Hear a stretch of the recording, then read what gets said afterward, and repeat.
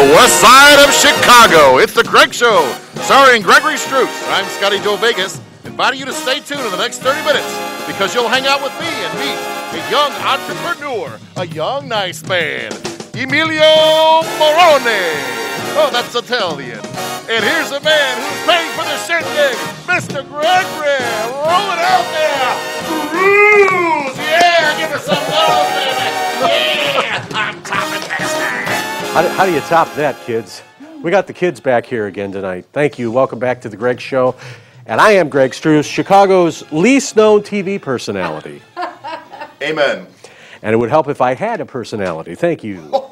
Yes, Bob. We're going to do some shtick tonight. We were talking before the show about our old friend from Thorn. Actually, I think he went to Thornwood, John Grossman. Maybe that's why. Yeah, they named a theater after him. Really? Yeah, it was really filthy. All right. Anyway, let's take a look at what's happening in the news. A Florida man who was convicted of engaging in sexual activity with a young donkey. That's terrible. Has picked up another case. Carlos Romero was arrested for stealing 16 train batteries. When caught and questioned, Carlos stated, I thought that it was a cool way of meeting the Energizer Bunny. Hello. Yes. That's entertainment. Gotta believe, folks. Gotta believe. Got to throw that in every once in a while. Anyway, we have a good show tonight. Young man, we always have to hear. I was looking on Craigslist because there's always interesting topics on there, and somebody's doing some research for what's known as the recession generation. So the recession generation are those folks right now, the kids that are in school, Right. or the young people as we call them, The youngsters. are, that are getting ready to graduate, that the recession generation is, we used to go to school to hopefully get the better job and do the things and not still be doing cable, 30 years later. And Or someone. or something like that. And so now, today, a lot of these kids are coming out of school with all the, financial debt, the worries, all those things, and still having to do many of the summer-type jobs that they were doing before. Right. So I thought as we were talking, why not have someone from the recession generation? All right. Right? Fantastic. But for us, in our 40s, the recession generation was usually the hair going, right? Wasn't it? The receding generation. Or the overhang. Like that. Yeah, it was the overhang. It really wasn't a joke. We have young Emilio Morrone will be with us tonight to inspire us with his story. You should look at the camera and pose. Hi. And I'll say hi to you. Ed's back. How are you? Ed, do you remember John Grossman? No. I went to school with John Grossman. He was really cool. And then we have, the kids are back. Anyway, I am Greg. This is The Greg Show, and we are reinventing community television in the west side of Chicago. And we'll be back in just a moment. All right. Let's take it out, folks.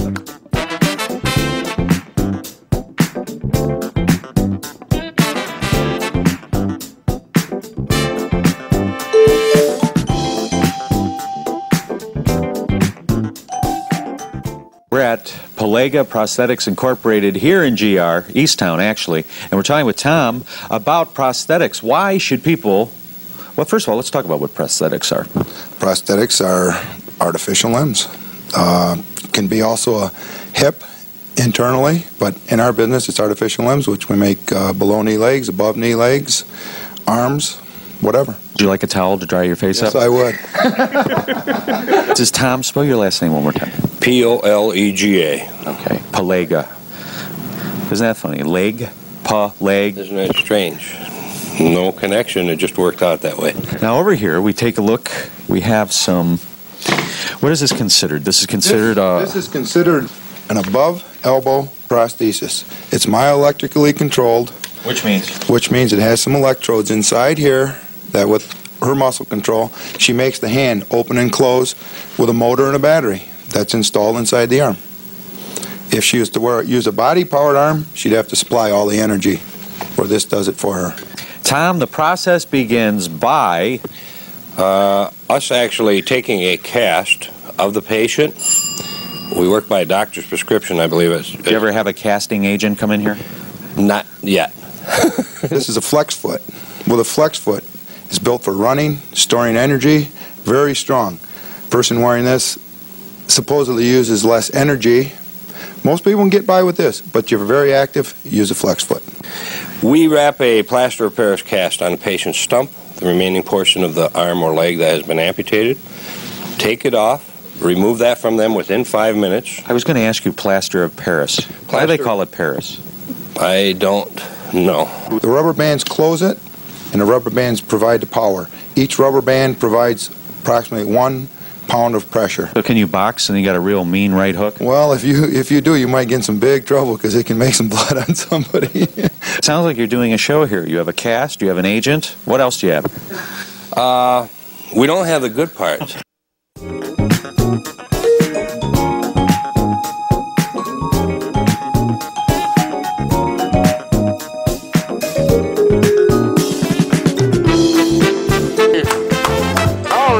Oh my goodness, we are back. Your glasses are stinking. That's how much. They're readers, and I tell you, my favorite store now, as I do a Tom Brokaw.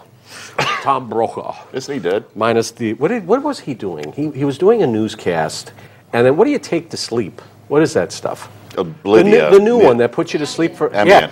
So he's like, Tom Brokaw. I accidentally took an Ambien. And I don't know if he was having a couple martinis the night before or what. And so he had to be rushed to the hospital for a low blood pressure.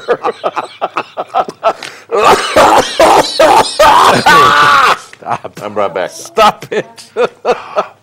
So anyway, I think that, so we talk in between, the segments here, and sometimes we kind of have to watch ourselves, especially since we have all the...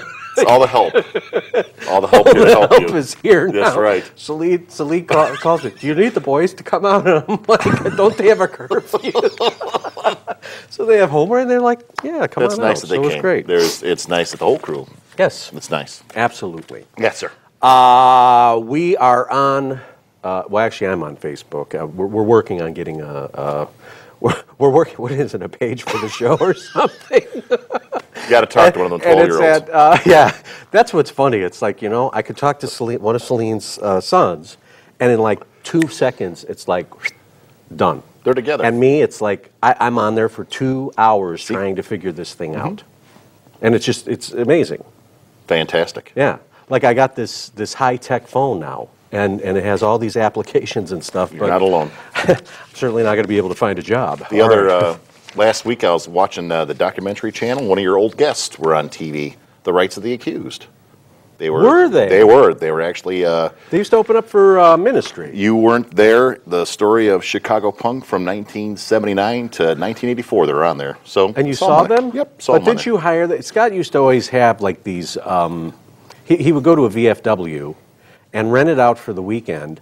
Not a weekend, but a night, right? A night. And then you would have these shows with where you would have buckets. all of these things. And he was like the ringmaster, having all these people coming.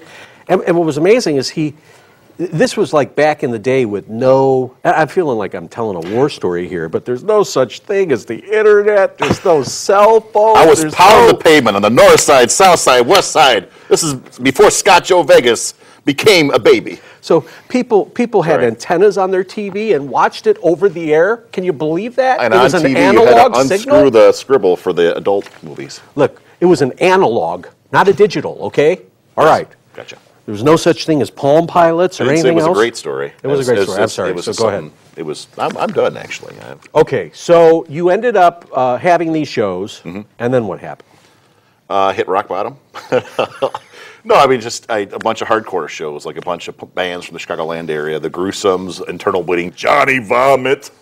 Remember Johnny Vomit? I remember Johnny Vomit, but I never saw, and you know what? I never went to the shows. A lot of those guys, they were all, they did okay. It was fun. We had Michael Jackson poster rip-up contest and Bozo Buckets, and you know what you're thinking about, too.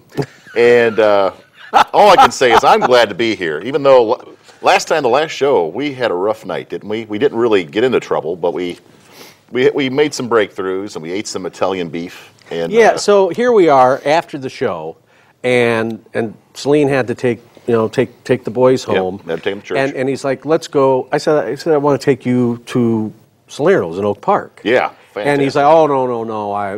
We're going to have prime rib. Oh, yes. Everything else Big at the shooters. casino in Hammond. So I don't go to casinos. Who I does? haven't been to one. They're I sinners. used to watch that movie with, who was it? With Bobby De Niro, and that was a good Joe movie. Pesci. Casino, yeah. So we go out, and I'm like, we're playing this stuff, and I don't know, you just kept... It's late night. It was late for us because we're old now. We're not like the swinging cats anymore. We're just like, hey, you know, that's all I got. Okay. All right. I want to talk a little Greg bit tried about... very hard to help me as a person, and it's a long story. It's Hammond. I really feel like I could be on PBS right now with Tom Brokaw. Is he on PBS?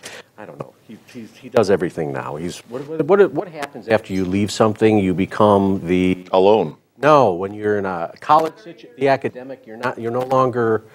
What I'm trying to think of the word it is, when you become like the big deal, but you're not the big deal anymore. The president? No, you're the... The MC. No, when you have the position... I had the position. And when you leave that position, but you're still... It's called my first marriage. Or second. I was in many positions that I was alone. Right. So what I want to switch gears. I don't know how I can switch gears here. Okay. I don't know if I can switch gears here. Anyway, this is what's interesting. I think if there's a way that we can help each other. Yes. I want to segue into a little bit about how we as people can help each other out. So, you know, I believe Johnny Carson said it best when he said, if you ever want to help somebody out, the greatest gift is to help somebody out, and the greatest gift is them not knowing where it came from. Amen. Not talking about what I did, okay? But how we can help people in certain ways. So there's 3 young guys who I've gotten to know. They're in their late teens, early 20s, who dropped out of high school. And so they're working they're working, which is good. And so I have had a kind of soft sell for the last couple months of, I'm being serious. And I said, have you thought about finishing high school? And they're like, yeah, but. I said, but what? Well, I work all the time, or I do this all the time, or I do that all the time. And I said, just because you didn't finish high school doesn't mean that you have to live in that. Amen. So they ended up going and signed up for school. So I'm so happy about that. That was nice. Hold on a minute. This wasn't about me, but I thought we weren't supposed to talk about it. Just in how no, we're not talking about it, but Oh. I'm saying because we're in this position of mass viewership in sharing how we can help People others think out. you're the answer man for everything. Absolutely. And sometimes you don't have the answer. No, I don't. You want to, but you got to BS them a little bit and That's give them right. an answer. That's right. That's the truth. All right, when we return, we are going to, we were talking earlier about this whole recession generation, and I just threw in about how us, usually in our 40s, my hair is real. I don't know about yours. And men in their 40s usually recede. That's a whole different recession. My head just gets bigger. But the recession generation, guys coming out of school and stuff. Why am I saying stuff? You're back in the 80s. I'm an educated person, and so anyway, it's interesting. I want to hear his take on. We're going to hear his take on what it's like to be in that recession. He looks like a good guest. Yeah, I think so. And we'll get to more of the fun and more of the festivities. All right. Of the show after this. Thanks for joining us, everybody. Woo!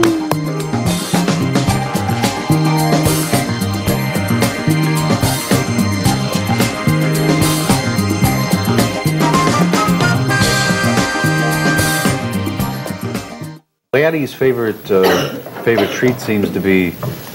Great. Can I feed him? Absolutely. All right. Is there a secret to doing this? Just put your hand down. Put my hand down. Now, do they eat it right out of? Yes. Hello, pig. How do you do this? That's right. Hold your hand up. Can I mean, they don't have teeth that chop or anything, do But they? he won't bite you. They don't bite. There's a They great. housebreak in 12 hours. There we They have no go. other everything.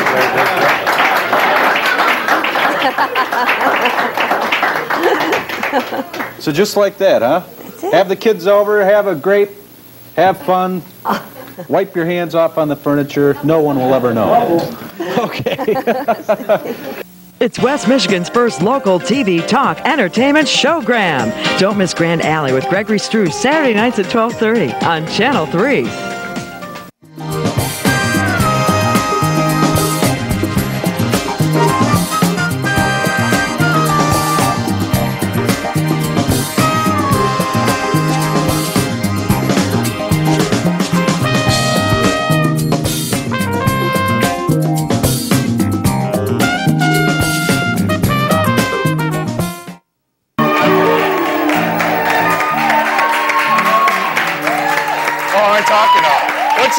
Kung Fu Diesel. Yes.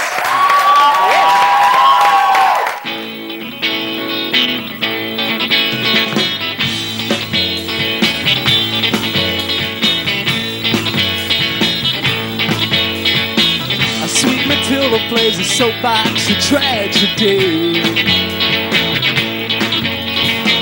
Oh, hand in hand with the so-called misery. She takes it just so everybody knows she swallows. She makes it just so everybody knows she follows. Oh, come on. Do you feel secure for making sure that you don't feel better? Do you feel alive on this hometown jive? Oh, Jay, you got something to say? Come on. Iron John plays a jukebox symphony on a flat top box guitar from Memphis, Tennessee. Yeah, and I said, hey there, Johnny, won't you play that old Elmore James for me? Yeah, but he just hung his head down low and played out his misery. I said, now, do you feel secure? I'm making sure that you don't feel better. Do you feel alive on this hometown jive? Oh, Bobby, come on. A Jonas bag gonna make it all cool someday. Hey. He's got a plan gonna make certain people pay. Oh, but first he's gonna make it so Matilda gonna walk his way. He'll never forget all the things people used to say. Do you feel secure for making sure that you don't feel better? Do you feel alive on your hometown jive? Oh, Jay, you got one more thing. Come on. Elvis Presley's got a painting hanging on my wall. In times of trouble, you know he's the one I call. Yeah, but sometimes I talk to him, you know he don't say nothing at all. Yeah, that's when I pick up the phone and I give old Matilda a call. Oh, sweet Ruby, too. They said, now, do you feel secure? Making sure that you don't feel better. Do you feel alive on this hometown jive? Hometown jive, yeah.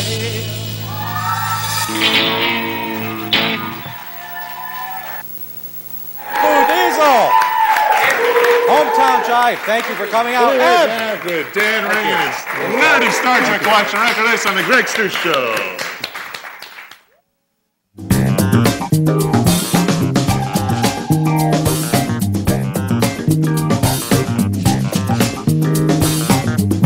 Thank you, and welcome back to the Lawrence Welk Show. It was great. We used to watch that every week.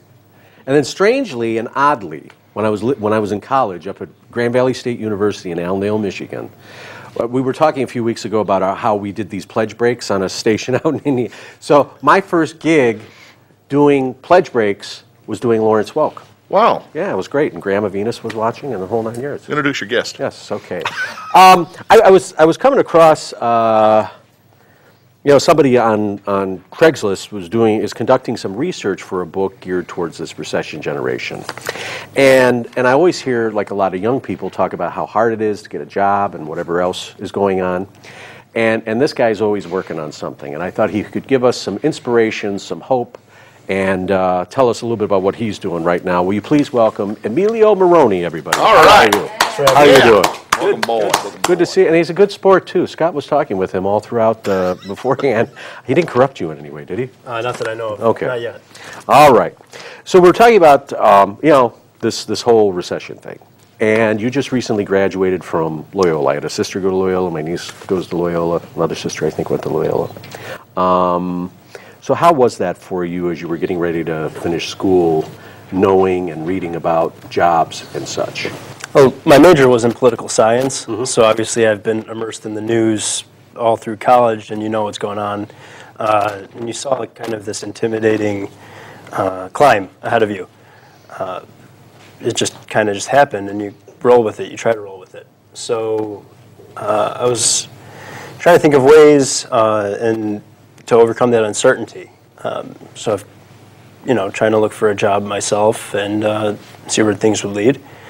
And next thing you know, I just decided, well, if I can't find a job, let's try to make one. And so that's what you're doing right now? That's what I'm doing right now. I started a company about 1.5 years ago, and we're trying to break into a studio, like try to become a film studio, whether it be our focus on historical stuff, pertinent stuff, or just have fun with comedy and things like that, much as yourself. So. Oh, is that what you call this? Just call it comedy. We got comedy? So you're doing all of these things, but what's funny is, and not funny, but you come from a family of entrepreneurs. Your mother has a dessert company. Your father has done restaurants, right. Has also had a myriad of other business interests. How do you think that affected you? Now you have the opportunity to go and work for either of your parents and help them in the family business, so to speak. But you decided not to. Was that a tough decision for you, or did you just kind of have it like, I've had enough of this? I think I kind of had it. It wasn't that I had enough with it or anything of that nature. It just came up that both my parents being immigrants and seeing what they've done for themselves on their own and also with the assistance of others, that I kind of wanted to do that myself. Not to say that they would hand the businesses over to me, but it was more one of those things like, they've championed this, let's try to champion something else. And that's kind of the outlook that I've had. So let's do something for myself, or let's see what I can come up with a team of different people. And so when you were getting ready to finish up school, the graduation's coming up, you're finishing up your papers, and you were working at the restaurant that your father is part owner of. Was it kind of scary thinking like, okay, I'm going to graduate, and I'm going to go back, and not that working for the restaurant is a bad thing, but a lot of people are, a lot of people that wait tables and work in the restaurant are in school because it's the stepping stone to get into something else. So as you're getting there, getting ready to graduate, were you kind of wondering like, okay, am I going to be doing this, or am I going to have to do something else? I was strongly considering it. I mean, you're talking, it's been a crutch for so long. Ever since I was 14, when I was able to get a worker's permit, I was there. I know the ins and outs of it fairly well. But at the end of the day, it came down to I could sit here and have this crutch, very good crutch for that matter, and obviously not very many people are handed that opportunity. But I just saw the importance of venturing out and doing my own thing, and I think what I had to psych myself into something new and not falling back on the restaurant as much as I thought I should.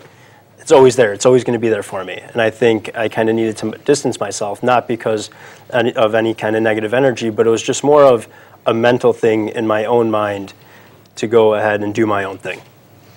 And now that you're doing your own thing, is that thought always that, well, if it doesn't work out, I can go to the restaurant, or are you kind of like, I'm going to make this work? Are you at that point with the family? Because Scott, I know you two were bonding for quite some time. Absolutely. He grew up in a family-owned business and been in the family-owned business his entire life.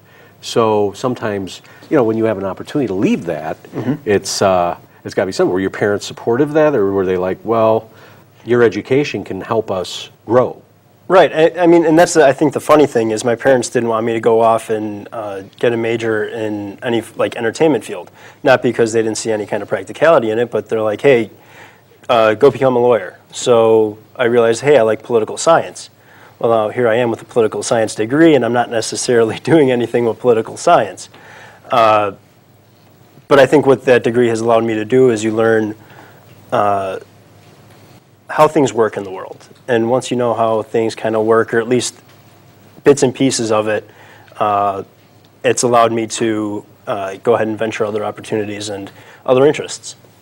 And now you're working on a political I am working on a political campaign. And with somebody that owns I mean, that's got to be exciting. It is. It's very demanding, but very rewarding at the same time.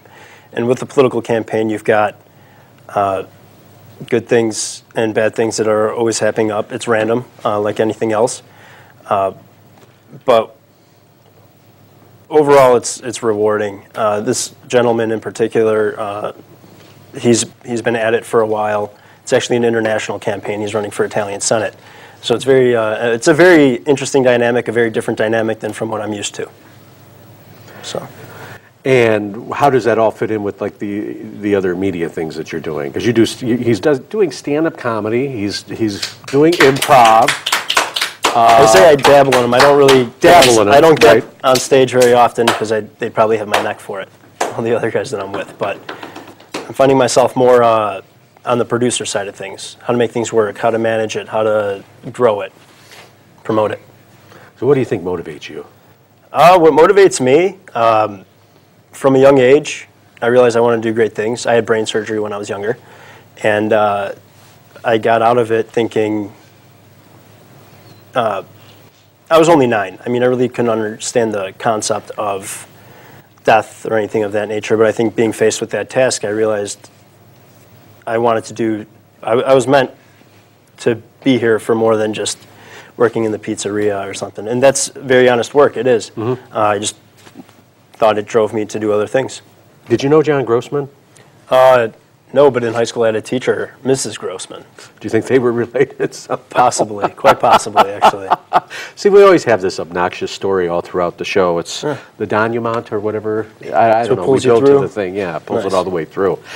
So you're working with this candidate for Italian Senate. Now, is this for in Italy, or is this for something that's local?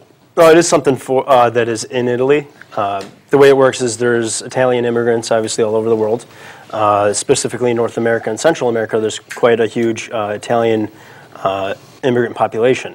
So Italy went ahead and allocated a senator in this area of the world that would then represent these immigrants and these citizens, Italian citizens, back in Rome. Mm-hmm. So he's running for the Italian Senate position. Oh, wow. Mm-hmm. So do you foresee yourself going and traveling to Italy? That hasn't been presented yet. So it's very well a possibility, but in the meantime, I'm still plugging away with my media company and keep going. I'm always amazed when I talk with you, and I always feel it myself, you know, as I'm slowly getting my mojo back and moving on, you know, getting involved in things that I, you know, really am passionate about. And we thank you so much for coming out. Thank you. Emilio Morrone, everybody. Greg Struss reminding you, gstrussman@gmail.com. We want to hear from you. And we're also on Facebook. And I think that's it. I want to thank all of our crew. I want to thank Emilio, Scotty, Joe Vegas. We love you. Greg Struss, thanks for watching. We'll see you next time. Goodbye, everybody.